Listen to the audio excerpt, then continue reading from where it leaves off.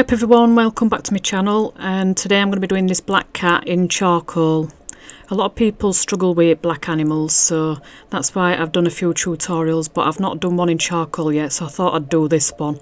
You can see there's another cat in drawing and it's a tabby and white, but even though it's showing in this video, I'm not going to be actually showing how I did this one. I did do a tabby cat portrait as a tutorial in charcoal not so long back, so I'll link to that above so you can have a look at that if you want to know how I did the tabby cat. So as per usual, I started with the lighter tones, and on this cat there's not going to be many because it's a black cat, so it was just on eyes, the actual irises and the highlights on pupils, and then I just moved straight on to black. And all I'm going to do is just completely cover the cat in black charcoal, and as you can see I am working in the direction that the air grows in. I'm not just scribbling it on in any random direction.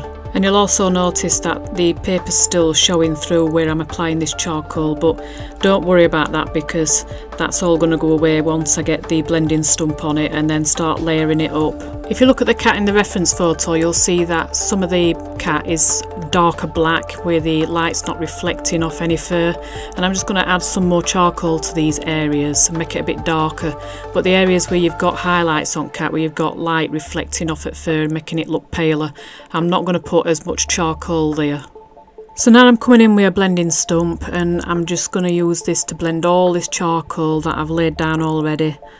You'll see that the paper that's showing through will start to disappear as well whilst I smooth all that out, which is what I said earlier, when it don't really matter when there's paper showing through your very first layer that you lay down, because it'll just disappear once you start blending it with that stump. You'll see me swapping between two different size blending stumps. I use the bigger one to work the larger areas, and then when I want to do some more careful work around features like your nose and mouth, then I swap to a smaller one to do that.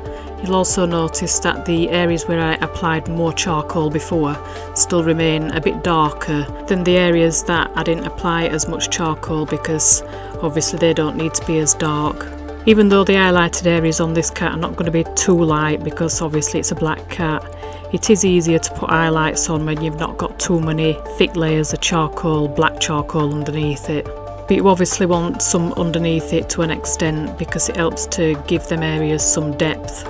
So when you blend your charcoal, it does tend to lighten it that little bit. When you want it really dark, it just takes away that blackness and makes it a little bit dark grey instead. So I always come back in again with charcoal pencil and just keep layering it up and making it nice and black again, and also tidying up a few features that got a little bit messy when I were blending that previous layer, just tidying them up and defining them and what have you, adding some dark fur textures and that sort of thing. Basically just finalising the preparations for when I come in with that white charcoal pencil and start putting in all the highlights. And when I've finished applying more black charcoal, I come back in with this blending stump, and I'm just going to stick with smaller blending stump this time because I don't want to push the blending this time as much as what I did last time. I just want to tone down any harsh strokes and any sort of like blunt edges and things like that. Just soften it that little bit. And I also used it to add a couple of shadows that were being cast on the actual eyes as well. And when all this is done, I'm finally ready to come in with that white charcoal pencil and start adding the final details. And I'm going to make a start on ears first and top of head, just adding in some little white hairs and some paler areas where you've got some skin showing inside them ear flaps, and also some hair texture on top of head where there's some lighter tint top at cat's head. You'll see me swapping between the black and white charcoal pencil a little bit as well whilst I'm doing this, and that's because you can blend just by using the actual pencils. So using the black and the white, and you can just blend without doing anything else than using the pencils next to each other. And you might also want some darker details as well to overlap your lighter areas that you've just done with your white charcoal pencil. You can see me come back in with a black charcoal pencil just here to add a few details inside of that ear before I put the final white hairs on top, and also to soften that graduation between that highlighted area on top of head and then that really dark area on the actual forehead of the cat. So I'll just continue adding highlights to cat wherever they show up on reference photo, and I also took time to do a little bit more work on eyes and whatever, because they're mostly pale colours, so it gave me a chance to get that white charcoal pencil on them again and tidy them up a little bit more. On the fur, it's just a case of paying attention to the direction that the hair grows in, so just pay attention to your reference photo, have a look at where the hair's growing in and making sure that you do it the same as what it is there. You don't want to cover the whole cat because in end of the day it is a black cat, and if you cover the whole cat you could just end up making it look like a grey cat. So you do want to be leaving some areas quite dark and not really applying any highlights to them areas at all. And then the areas between your highlighted areas and your dark areas, you don't want it to be too abrupt. So you just want to soften it a little bit using hair strokes, so your hair strokes just get a little bit less dense as they go into a darker area, so it just gradually darkens. So anyway, whilst I'm doing this, I thought I'd just take the opportunity to thank everybody who's subscribed and what have you. I reached the 3,000 subscribers milestone in the early hours of the 1st of March. I wanted to try and get to it by March, and I managed it within, a couple hours late, but it weren't too bad. It was always going to be a really close one. And I also got my first super thanks last month as well on my last video. I really weren't expecting it. I asked in my video if anybody wanted to help support my channel, then it'd be really appreciated, and I actually did get one. I couldn't believe it.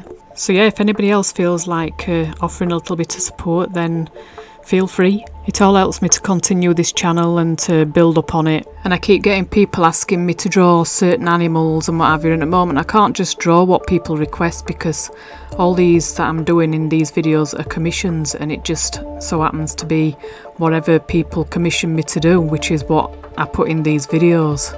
So I can't really pick and choose at the moment, I'm afraid, because it's commissions that pays me bills.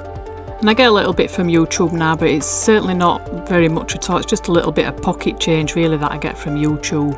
So if I can build it up a little bit, then it'll start making things easier. I can start putting a little bit more time into what I put onto YouTube, and maybe at some point a Patreon as well. So back to the cat, and I'm pretty much done adding the highlighted areas in, so I'm just going to come in with a soft brush and just dab them slightly just to soften them that little bit so they're not as harsh as what they are when you first apply them.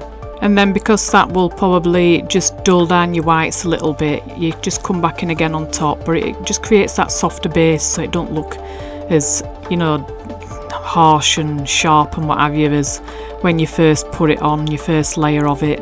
You can keep repeating this process several times, but just bear in mind that the images does look a little bit sharper in this footage. When you see the photos at end, they do look a lot more soft than what they actually look in this footage.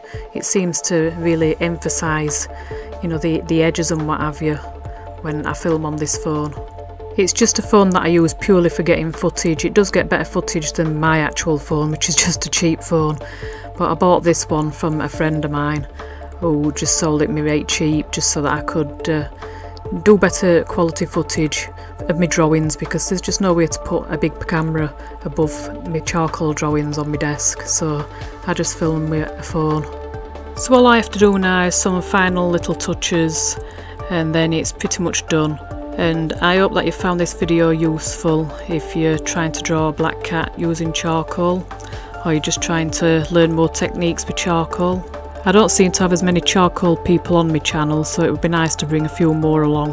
But if you did like it, then please give my video a like so it gets pushed out to more people. And if you've not subscribed, then if you want to subscribe, and then you'll see more videos like this in future, especially if you turn on the notification bell. And if anybody feels like supporting my channel even more, then there's super thanks as well, which I managed to get one so far, so which I never expected. So thank you again for that. And I think this is going to be it for this video, so I'll see you in my next one. Bye!